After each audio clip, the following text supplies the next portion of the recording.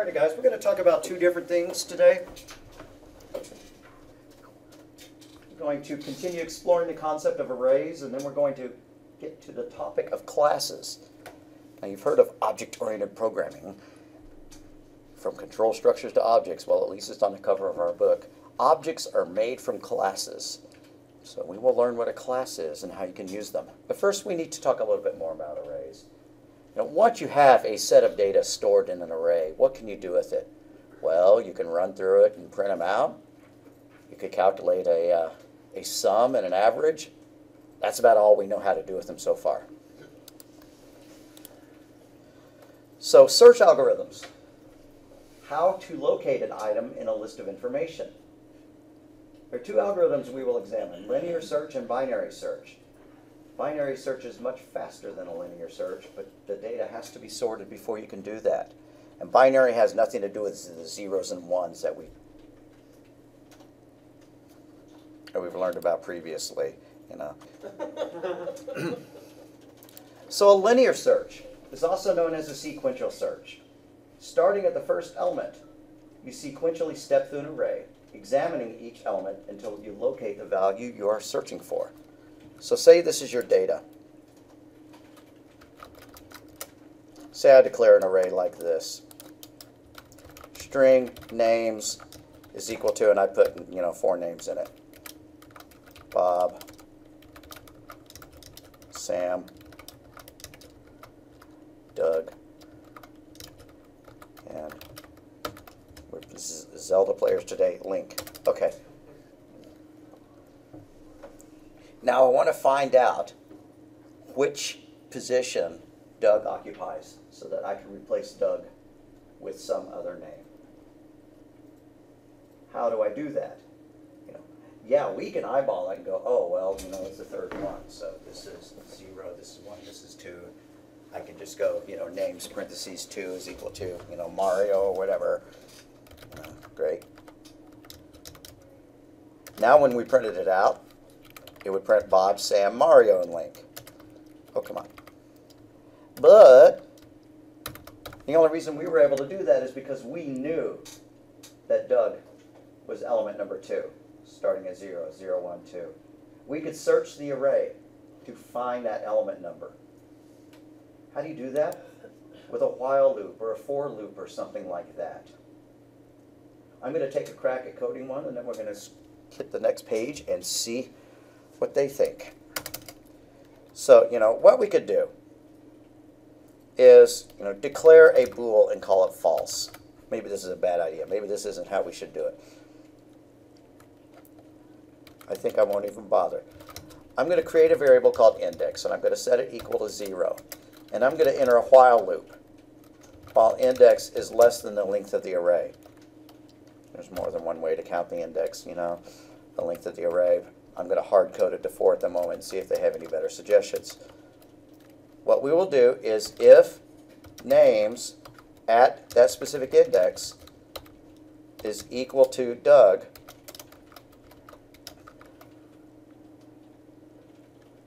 then we have found our spot. We have found our desired index. So, break. Woohoo, we've done it. Else we need to skip to the next index. And by the time we get down here, if index is less than the length of the array, then we found it. Found at, index, and then print out the index number. Else, print out that we didn't find it. Now, I don't know why I didn't do this in Visual Studio. I'll probably wind up copying and pasting it in there.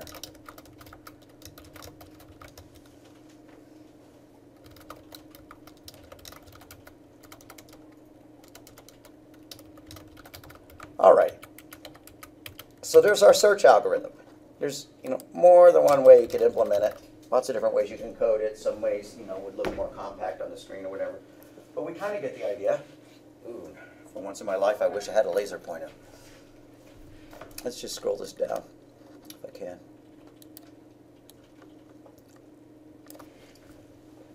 Index is equal to 0. So now we're going to check if names at index is equal to Doug. Well, what is the element at position 0? Did I hear someone say it? Bob. It's Bob. Everybody knows that, right? Because we start counting at 0, 1, 2, 3. So the element at index number 0 is Bob. Is Bob equal to Doug? No. Nay. So we come down here and we add 1 to the index. Index is still less than 4, so we check again. What is the names at index 1? Sam. Sam. He's the only one saying them. Y'all get this, right? Okay. So, is Sam equal to Doug? No. Add 1 to index. Now index is equal to 2. What's the value at position 2? Doug. Well, is Doug equal to Doug? Yes. It sure is. So we break. We have found our index value. So if we wanted to change Doug to Mario, we could use that index position. And since it is less than the maximum, since it's less than 4, it's a valid index. We could print found at index, you know, what position it was found at. Otherwise, we say could not find Doug. Before we actually crank up Visual Studio and enter something like this, I want to see their version of a search algorithm again. So array num list contains a series of numbers. We search for the value 11. And then we search for 7. Well, 11. 17 equal to 11? No. Add 1 to index. Is 23 equal to 11? Nope. Add 1 to index. Is 5 equal to 11? Nope. Add 1 to index. Is 11 equal to 11? It sure is. So our index value is 0, 1, 2, 3. We break out of the loop. We found it. But now we're going to search for 7. Hint, 7 is not in that list. So search is 17 equal to 7? Nope. Add 1 to index. 23? Nope. Search element 2? Nope. Search element 3? Nope. Search element 4? Nope. Search element 5? Nope. Search element 6? Nope. We got all the way to the end of the list because we added 1 to index and 1, 2, 3, 4, 5, 6, 7. Once index is equal to 7, we exit our while loop. So we did not find it. That's a sequential search. That's a linear search.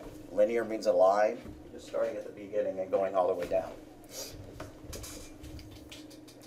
Here's our algorithm. Theirs is a little bit more complicated. That's okay. They create a variable called found. They create a variable called position. And then they create a variable called index. Maybe this is a little bit clearer. And while index is less than the number of elements and found is false, keep looping. So they wrote this so that it doesn't use a break statement. We may as well go ahead and do this.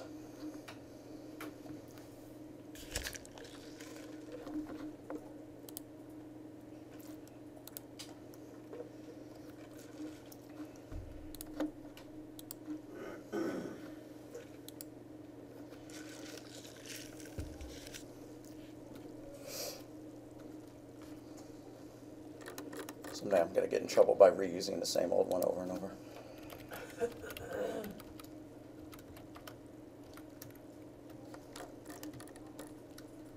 I know we don't need C time.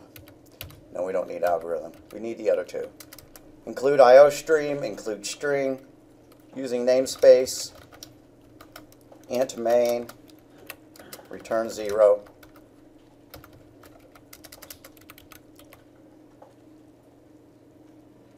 Now let's declare an array of ints. I'm just going to call it IA for int array. And I'm going to initialize it with an initializer list. The values, just type in some numbers. Whatever. Don't have to copy mine.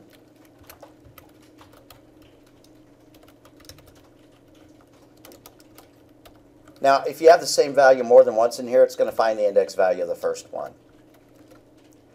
So I think I have 20 in there twice. So, you know, as it searches the array, it's going to hit that first 20.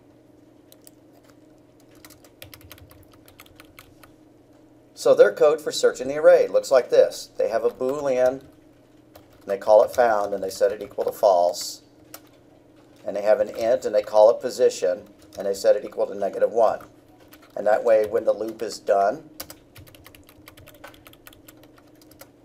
if found is equal to true, then you know it was a valid search. I think that's slightly extraneous, but I'll live with it. Okay. Goal is not to write maximally terse code. Alrighty. So we need a variable called index. We're going to set it equal to 0 because that's the first value.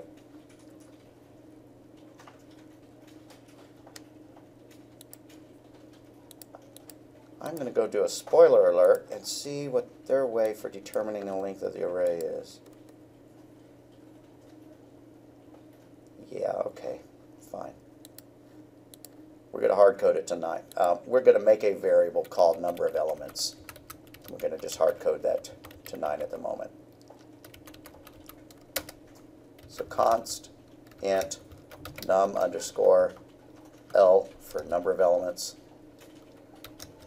is equal to 9. I could have called it array size. That would have been probably a better variable name. I was too influenced by their page. As a matter of fact, I think I will. Array size is equal to 9. All right, now we can do our while loop. Or we could make it a for loop. But anyways, while index is less than array size and,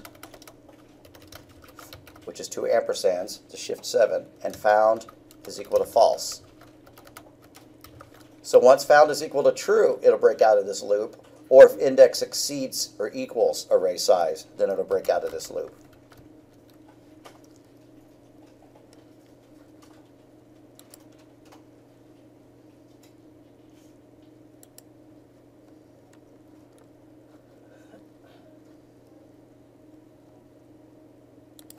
The value that we are searching for. Why don't we put that in a variable as well?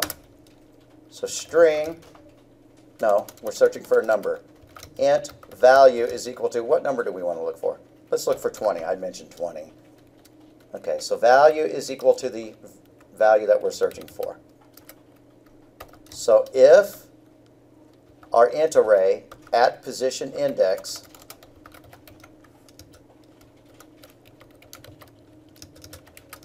is equal to value, and we have found it.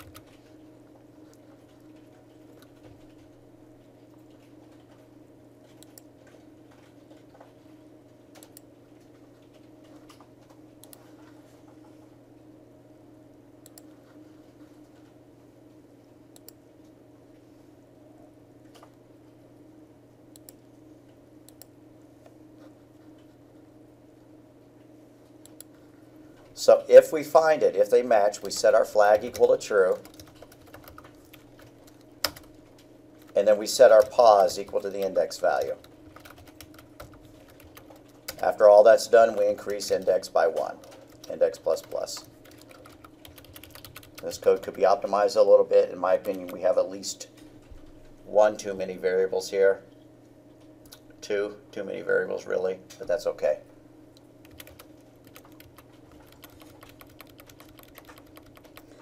Now their code wrote this as a function. We could turn this into a function. But first let's just make sure it works. So the last thing I'm going to do is say cout found at position POS.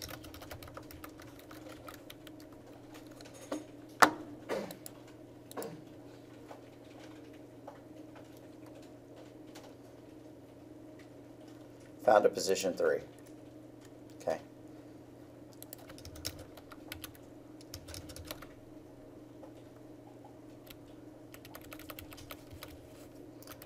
Now this would better be served as a function so that you could pass in any array, any value, and any array size, and it would search that array for the specific value that you were looking for. But I want to make sure everybody gets it running before I go and hack and slash it and turn it into its own function.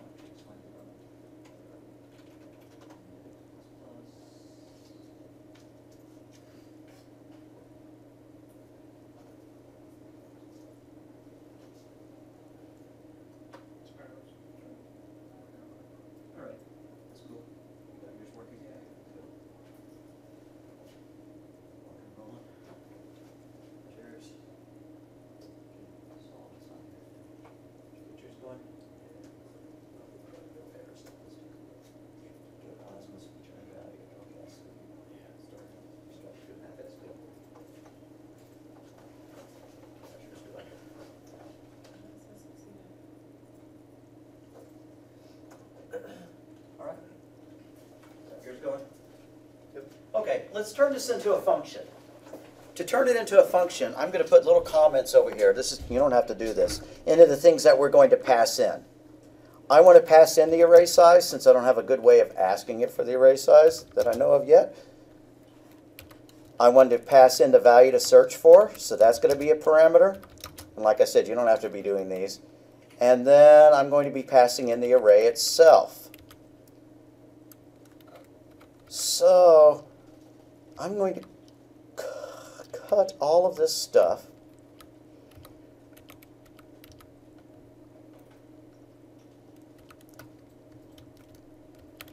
And come and paste it above main, and we're going to turn it into a function. So what is it going to return? It's going to return an int indicating the position. Let's call it search. What it is searching is an array of ints called IA. So now I can delete this IA thing. No, I can't. All right, what's next is the array size. That's also an int. And then lastly, the value we're searching for, which is also an int.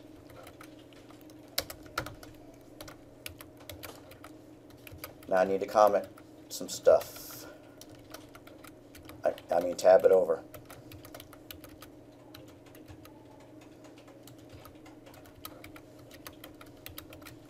And then I need to put a return position at the very end.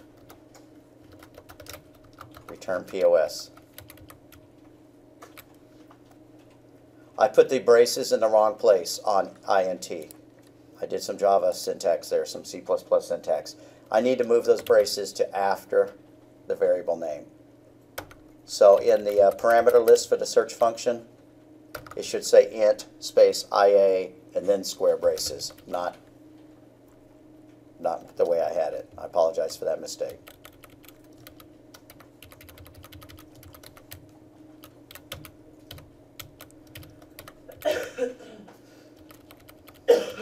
Oh, bless you.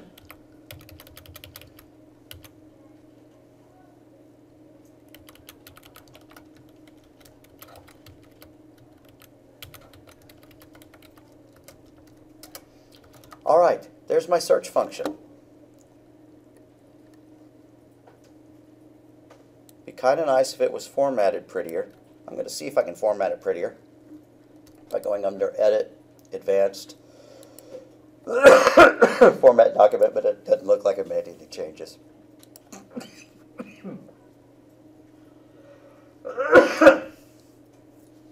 But if I can run it without getting any errors, I know at least I don't have it totally manualed it, but I have. That's because where I call it down in main is not correct yet. I'm going to comment out the cout statement in main.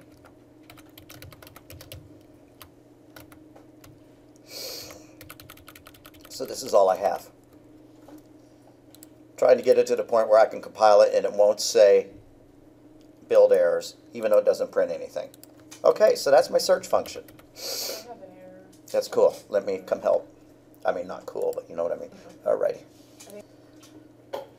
So the arguments that we need to pass to the search parameter, the first one is the array itself, the second one is the size of the array, and the third is the value that we're searching for.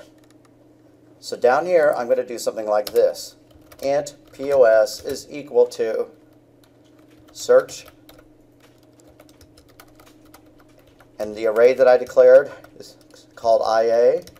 I decided that it was a length of 9, and I want to search for the value. I want to search for a different value now, 70. Something in there. And then you can put that cout statement, because we actually have a POS variable.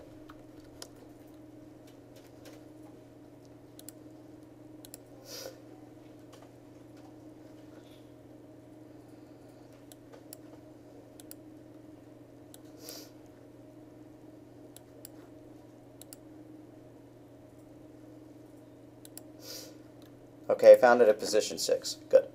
I have an error. All right. I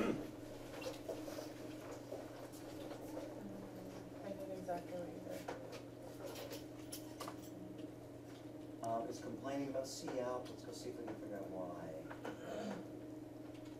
Using namespace.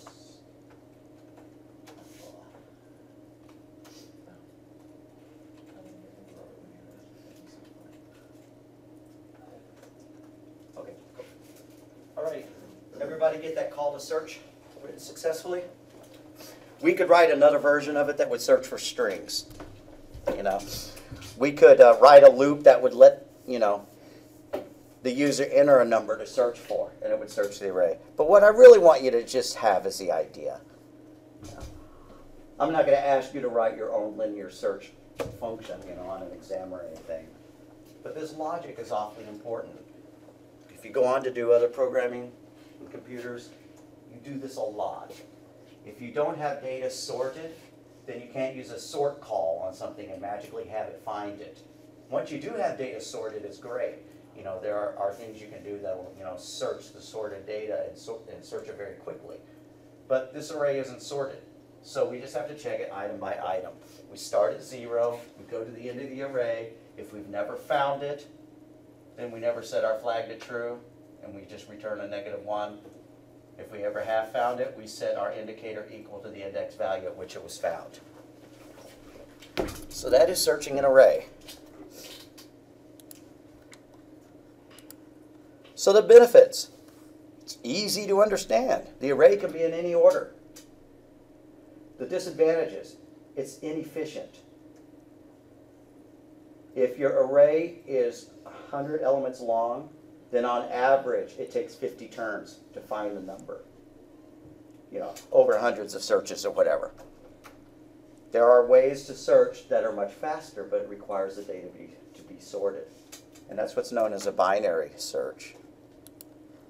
To do a binary search, it requires the elements to be in order. Now, y'all already have the idea of a binary search in your brain, whether you know it or not. Suppose you have the values A, C, F, H, J, K, and I'm looking for a J and an L.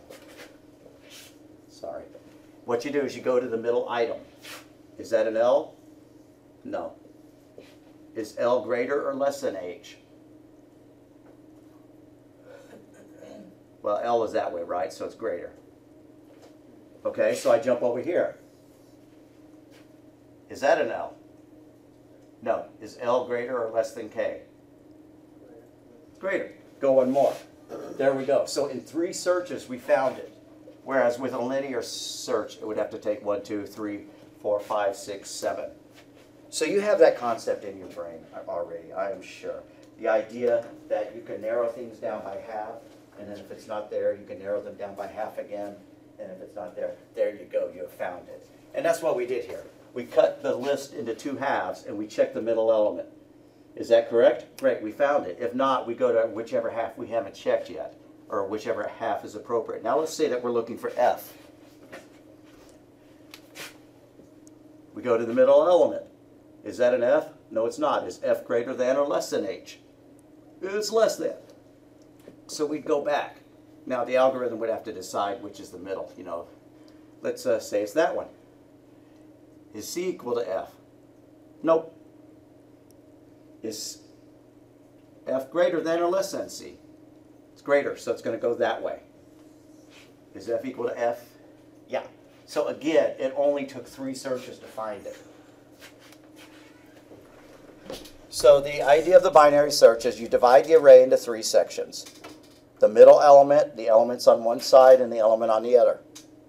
If the middle element is the correct value, you're done.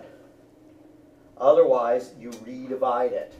You know, by that I mean I was looking for F. This one wasn't right, so I went back over here and I picked a new middle element. And then I checked again. Continue with steps 1 and 2 until either the value is found or there are no more elements to examine. Now I'm not going to walk through this or make us code it, but I want you to have that idea. A binary search requires the data to be sorted. Otherwise, how would we know which way to go? You know, we wouldn't know which way L was compared to H if we didn't know that it was sorted alphabetically. So for a binary search to work, it has to be sorted. The advantages of a binary search are that it's much faster. Finding that L would have taken 7 searches, whereas finding it with a binary search took 3.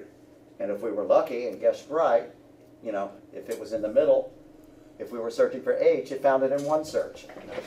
Go to the middle. Is H equal to our target? Yeah, our target was H. Boom, we found it. We found it in 1 search instead of 1, 2, 3, 4, like a linear search would do.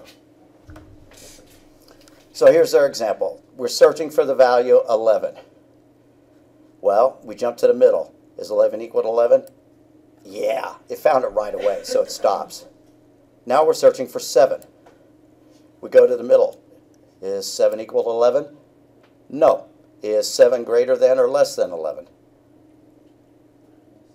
It's less than, so we got to go over here. This is our new range. We go to the middle one. Is 3 equal to 7? No, it is not. So is 7 greater than or less than 3? It's greater than. So now our range just consists of that. We check that one. Is 5 equal to 7? No, it is not. Is there anywhere else we can go? No, we're done. So we searched that one, we searched that one, we searched that one, we kept zeroing in. We kept chopping it in half until we found it. Here's some code for binary search. Memorize that. There, you got it done. No, I'm kidding. We're not going to code that. It's a good idea. The trade-offs, the benefits, it's much more efficient than a linear search. Disadvantages, it requires that the array elements be sorted, which may not be a challenge, but then again, it may be a challenge. If you are keeping this data over time, then every time you insert a new element into the array, you could do a sort on the array. And if you're using an efficient data structure known as a linked list, it's real easy to keep the array sorted. But if you're not using a good data structure like a linked list, and you're saying, I'm using words that y'all aren't familiar with if you haven't taken a data structures course, and that's fine. But if it's not an efficient data structure, then sorting the data is a really expensive process. So if you only add data to your array once in a blue moon, but you do a lot of searches into it, then it's to your benefit to sort the data and to make it a linear search. However, if you only do a few searches, it doesn't matter that it takes a long time to do the search. All right, and then there's the idea of sorting. There are algorithms for sorting data, but I don't feel like talking about them now because we wouldn't examine the code close enough to do it. Maybe we'll come back and hit it on Monday. One idea is known as the bubble sort. And the bubble sort is you keep comparing values and you push all the high values up to the very top. And then there are other kinds of sorts. I'm almost tempted to actually talk about it. But I want to go on to classes. Classes is a more important topic than sorting. But you could write a master's thesis on sorting algorithms. People actually spend a lot of time coding more and more efficient sorting algorithms and applying tweaks to get the best performance possible. Why? Because doing searches is so often what computers do. You have an array of census data, or you have a database full of census data with 300 million households in the U.S., and you want the database to give you one specific address. It has to be able to search that entire database and return that one record for you to see. So then you find out that Joe Smith lives there. Well, that database is, quote, indexed, meaning that it has an index that it can traverse in a sorted order, so it can do a fast search on it, something fast like a binary search, or perhaps even faster, in order to find it.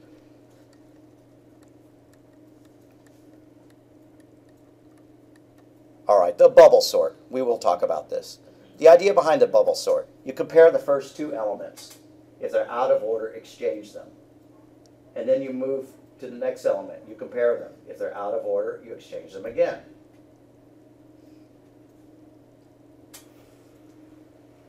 So we're going to do a bubble sort on some data. Let's make a new list that is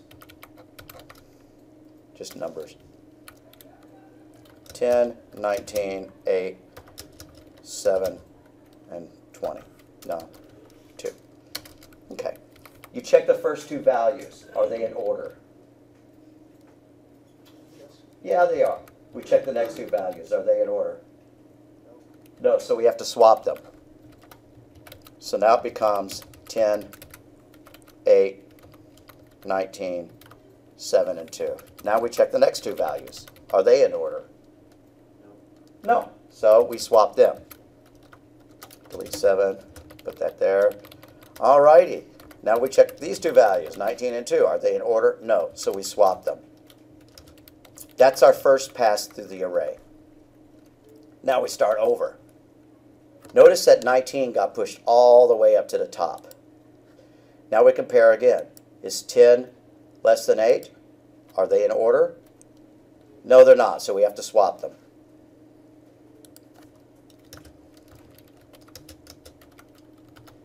Is 10 less than 7? No, they're not, so we have to swap them. Is 10 less than 2? No, it's not, so we have to swap them again. Is 10 less than 19? It is, so we don't have to change those last two. All right, now we have to do it once more. And I cleverly arranged this so that we have to do the maximum number of swapping. That was not my intention. Okay, are these in order? No, so we swap them. Now we check these two. Are these in order? Nope, so we swap them. Now, we could check these. Are they in order? Yep. Are these two in order? Yep. Cool deal. Everybody getting this idea? Only one person's answering, but I'm assuming that y'all are getting it. Okay. Our next pass. Are these in order? No. No. Okay. So what do? We swap them. How about these two? Are they in order? Yeah. Yes. Yes. Now we do one final pass through it.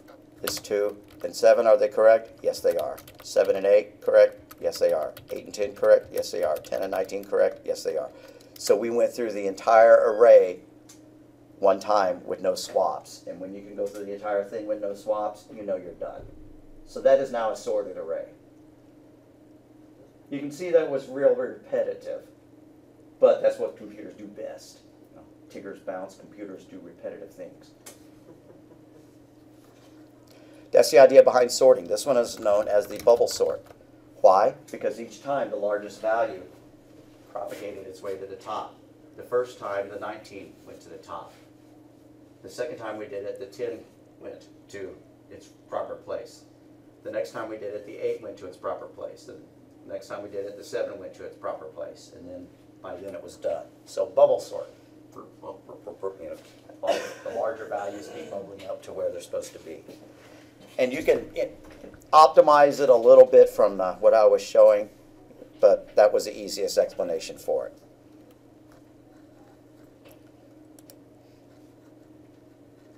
Okay. There are other far more efficient sorts than the bubble sort. We haven't talked about vectors yet.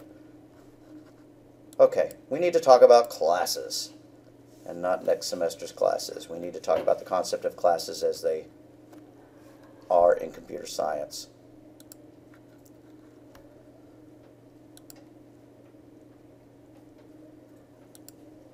So we're skipping ahead a couple chapters.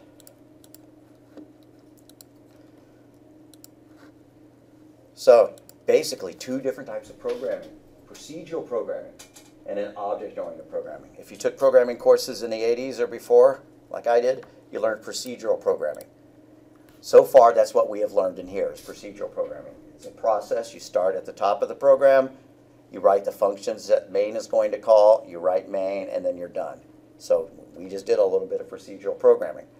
Object-oriented programming is based on the idea that you can group data and the functions that operated on it together. So in the past, if we had wanted to write a program that would calculate the area of a circle, we would do something like this. We would say, Double radius is equal to 3. And then we would calculate the area. Area is equal to, you know, whatever, pi r squared. 3.14159 times r, you know, pi r squared. And there we have it. This is in effect a function, conceptually. And this, in effect, is data. The way we've done this, we could only do it, we could only have one circle stored in our memory at a time. You know, we only have one radius in our memory at a time. But we could create a circle object where each circle had its own radius value. And each circle had an area function attached to it so that we could get the area for each circle at a time. And I'll give you an example, even though this isn't going to make a lot of sense. What if we could do this? Circle C1, circle C2. C1.setRadius, we're going to set the radius for that circle to 10. And in C2.setRadius, we're going to set the radius for that one to 20. And now if we wanted to print out those radiuses, we could do this. Cout, you know, C1.getArea followed by C2.getArea. If our class supported this, then we have written a class that contains data, in this case just a radius, and then a function called getArea. Now a class can contain more than one piece of data. It can contain hundreds of pieces of data. You know, if you were going to write a class to represent a square, you'd have to know at least its height and its width. You might also want to know its starting position on the screen. If you're, you know, in XY coordinates, if you were writing a graphics program, you might want to know the color of the square and the color of the border and how transparent it was. All of that would be data that would be contained in that class. Or say you have a printer class. You'd want to know whether the printer was on or off. That would need to be a variable. You would need to know how many pages were in the printer. That'd be another variable. You'd need some kind of queue, some kind of list of jobs that it was working on. That'd be another variable. Yeah. You'd need a variable to indicate that it was in an error state, so it could flash the error or not. You know, that'd be another variable. All of those things would be inside the printer object, so that when your program was trying to talk to the printer, you could check to see, is printer empty? No, it's not. Is printer in an error state? No, it's not. And then along with that data, there would be some functions that were attached to it. Send a new job to the printer. Send a document to the printer. There'd be a send function. Something like that. That's my explanation for it. His explanation is that object-oriented programming is based on the data and the functions that operate on it. Objects are instances of ADTs that represent the data and its function. Well, that's clear as mud because we haven't seen the term ADT before. That stands for abstract data type. We're going to ignore that and keep going on. So the limits of procedural programming, the way we've been doing that. If the data structures change, many functions must also be changed. You know, we wrote a program that gathered somebody's height and their you know, their age, and we calculated their activity level, and we got their basal metabolic rate out of it. You know, we had a bunch of variables in it. And so the programs are based on complex function hierarchies. You know, we had to have this information before we could call this function. We had to have this information before we could call this function. They're difficult to modify and extend. Now, we haven't written large enough programs for us to really find out that these are true, but they are. By the time you write a program that's several thousand lines long, if it's done in procedural programming, then you'll find out that it's difficult to make some changes to it. You know, you've written this program that's a video game and it supports, you know, Pac-Man running around, and then later on you decide that you want to make it a three-dimensional program rather than two. You have to start rewriting almost the whole program in order to do that. Whereas if you've written it as an object-oriented programming, it becomes much easier because you identify specific things you can change in it. So object-oriented programming terms, you have a class. A class is a bundling of related variables and functions that act upon those variables. And an object is an instance of that class. Just like a variable is an instance of a data type. You have the variable name. It is an instance of string. You have the variable x. It is an instance of double or int or something like that. So the object is the instance of the class. You'll be hearing that word a lot over the lecture, today and Monday. The class is the blueprint for it. If you want to build a house, you go and you buy blueprints for a house. That is your class. That is your blueprint. You don't have a house yet. Then you hire some construction crew, and they go and they build that house for you. Now you have an instance of the house plans. You have an instance that has been created. You can move into that house. But you still have your blueprints too. You can hand your blueprints over to your sister, and then she can build a house from them. So one class can be used to create many, many different instances, many, many different objects, just like one set of blueprints could be used over and over to build houses. So our names, the attributes, are the data values of a class. Our circle had one attribute, or will have one attribute, and that's the radius. And then you have methods, also known as behaviors. And I'm sorry to give you multiple names, but the books always call these things differently. And those are the functions that operate on the class. So our circle class had one piece of data in it, which is a radius.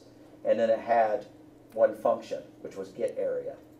So its attribute was radius, and its method, also known as its behavior, was getArea.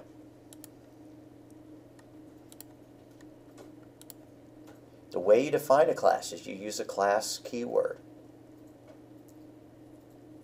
So if I was going to define a class called circle, I'm going to go and add this to my code up here.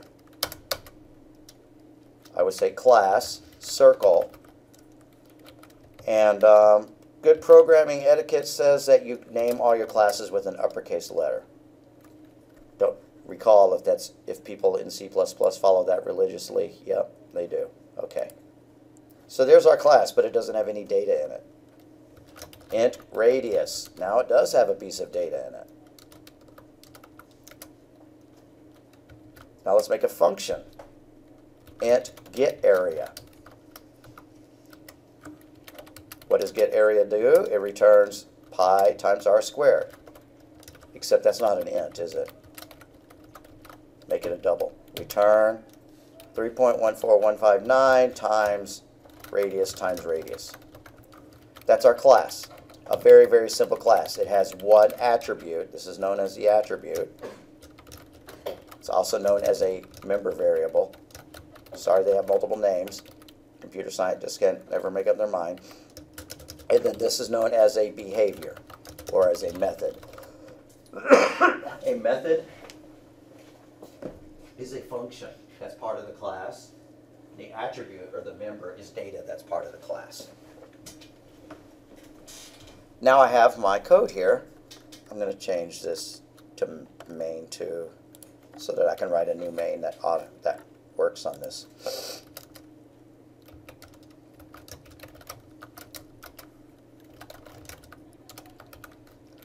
I can make a circle. Circle C1. That's just a reference to the circle. That's just a pointer to the circle. It's not the circle itself. It's not until I use the new keyword that it actually creates a circle. And I've botched the syntax for it, so I'm going to go back to the PowerPoint. So to define a class, you use the word class, you give it a name, and then inside the square braces, you list the data and you list the functions. Here's their example, a class called rectangle. It's got two pieces of data. What do you care about a rectangle? The width and the length. I would call it width and height myself. And then they have some methods. Set width, set length, get width, get length, getArea. Now notice these new words, private and public. Private means that that data cannot be accessed by the rest of your code. Public means it can. So in this rectangle class, you could not go in and you could not change the width of that rectangle. You could not change the length of it. However, you could call setWidth because that function is public. It's listed under the public part. And if you called setWidth, it would hopefully change the width variable. And if you called setLength, it would hopefully change the length variable.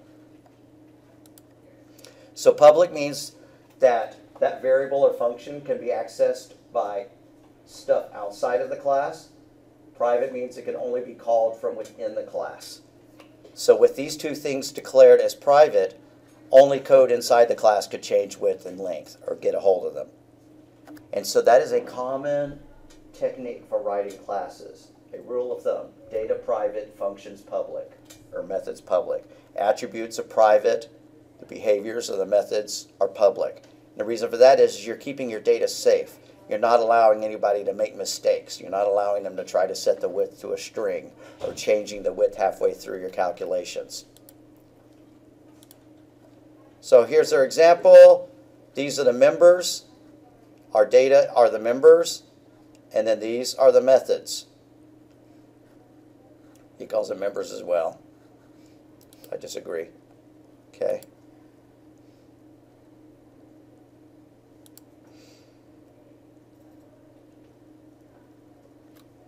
When defining a member function, put a prototype in the class declaration and then add some code to it. Now here's where the syntax starts to look really nasty, and Java makes it a lot easier to do this than C++. But what we would do is we would say that there's a function called getArea. We would stop it at that point. And then outside of that code, we would say, okay, circle getArea, and we would define our function outside of it. So this is actually the prototype. And then this is the function itself. And I forgot to call it double. There we go. Looks kind of dumb, doesn't it? Looks like this is declared twice. A lot of times you can get away with declaring it only once, but this is the official way to do it. You declare the prototype for the method inside the class, and then you put the method itself outside of the class. Usually this is in a header. What I should do is create a file called circle.h that contained that data. So if I was going to be a good boy, I would come over here and I would add onto my header files a new header. I would click header and I would call it circle.h, and I would paste that into it. Now anytime I wanted to use that, I would add an import statement, an include statement that included that. So I would go back into my code, and now these references to circle and radius and stuff like that are giving me errors. How do I fix that? I do include circle.h. Capital C. You're not going to go away?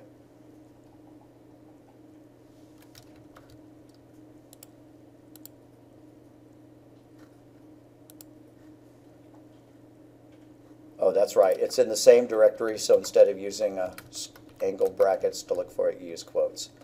And that made the errors go away.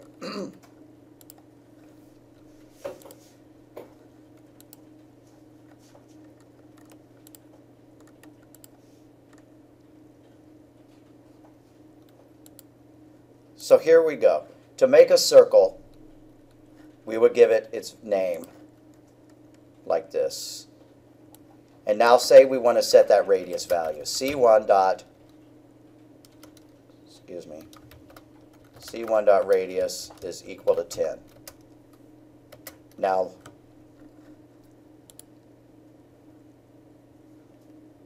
okay, I botched that. C1 dot radius is equal to 10.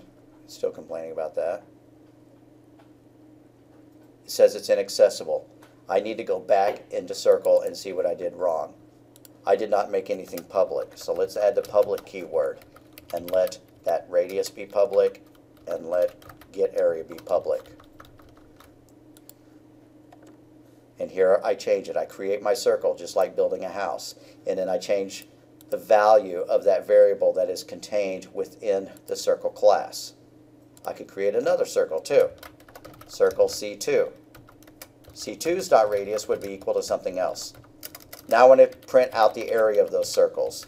C out C1 area is equal to C1 dot getArea. C out area C2 dot area is equal to c2.getArea. And my guess is like half the class is getting this, and half the class, their eyes are rolling up because I'm using terms that you've never experienced before. And that's okay. That's okay. We're going to talk about this again on Monday. I do want y'all to leave the class with the idea of how, not this class, I want you to leave the course knowing what a class is and how to create a simple class and how to use it. Let's make sure that this works.